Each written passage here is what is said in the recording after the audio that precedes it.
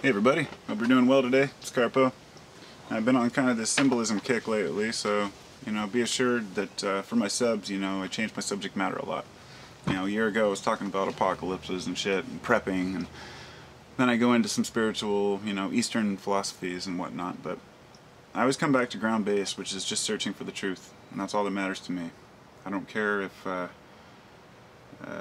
I know sometimes it comes across differently than I intended. For example, somebody made a comment on the video I made about blue-eyed people that the science was flawed and whatnot, and perhaps I should look a little deeper into some of these things before I post a video about them, but know that the videos I make are never intended to omit anyone or to question anyone.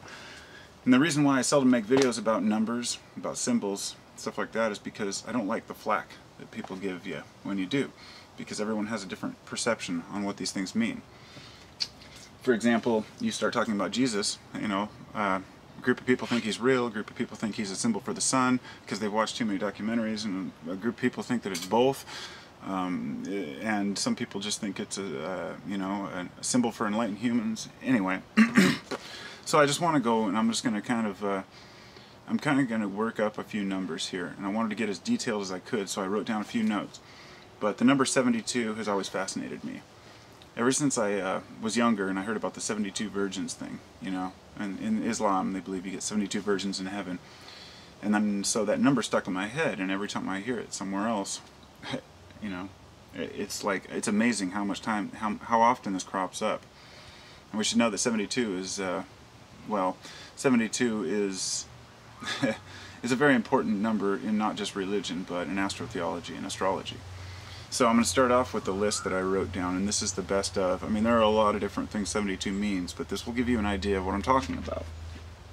Okay, now the whole idea is Jesus had 12 disciples, but there's a part of the Bible, a passage, what was it, Luke 10, where he speaks of having 72 disciples. So he has 12 and 72. Jesus sends these 72 disciples off. The reason why this came into my mind so strongly today is because I just got done watching the new Star Trek, Into Darkness, and I've never watched any of the Star Treks before, but I downloaded it and I thought, I'll check it out. And it was pretty good. On board the ship, there were 72 missiles, 72 bodies inside these rockets that these were these enlightened people who had gained this, universal awareness. I'm not sure, I can't remember the details of it. The point was there were 72 of them, and then there was one guy, the 73rd, who was released, and it just blew me away because the whole archetypal thing with movies, I mean, it's so obvious, but when they start throwing around numbers like that, I figured it was time for me to act on this number. So Jesus had the 72 disciples that he sent off, and supposedly to fend for themselves. He says, I send you off as sheep among wolves, and a lot of people consider it to be kind of a harsh thing to do, but I think that there's something to be said about this. Now, in Kabbalistic theory, there's 72 years is the average of a man's life, okay? And so this goes back into, some very ancient Jewish philosophies too. But the one that really is important to know is that the 12 signs of the zodiac.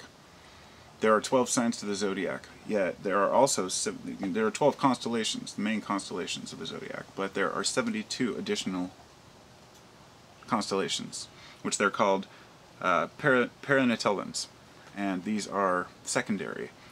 So, the relation is just too strong there. So I went off to search the number 72 further, and I dug deep on this one.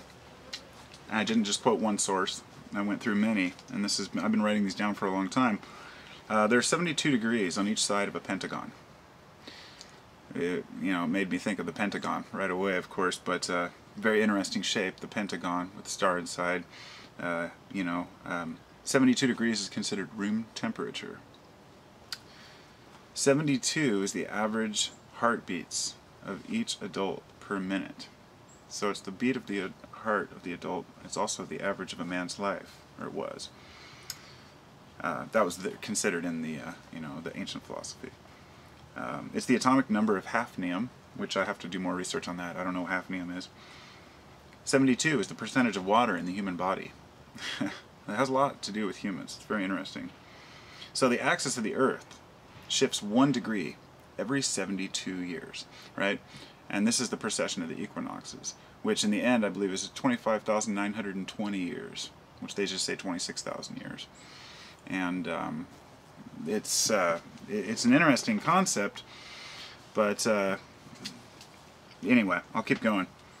So the axis there shifts 1 degree every 72 years. This is the precession of the equinoxes, and this is considered the constellational, the zodiac, the shift, where we go through the shift of the ages, which you could say the age of Pisces. We're moving into the age of Aquarius, which is how the correlation between Christianity, when they speak of when the man pours the pitcher of water, you know, you move into the next age. You know, there are many biblical notes of this, and all the way down to the reason why the Pope wears a fish on his hat. We're moving out of Pisces into Aquarius. There were 72 languages apparently spoken in the Tower of Babylon, according to biblical, you know, folklore. 72 names of God. And in the old men of the synagogue, according to Zohar, there were 72. There were 72 Muslim virgins. Here's one that got me. Set had 22 accomplices in the death of Osiris. So this number just goes on and on and on. The last one's good. 72 plus 72 is 144. 144 is considered the name of ascended masters, the amount of ascended masters who are helping us. It's also considered the amount of humans who will ascend in the lore of the Jehovah's Witnesses. But you take 144 and you multiply, or double that, and you get 288. You add another 72, and you get to 360.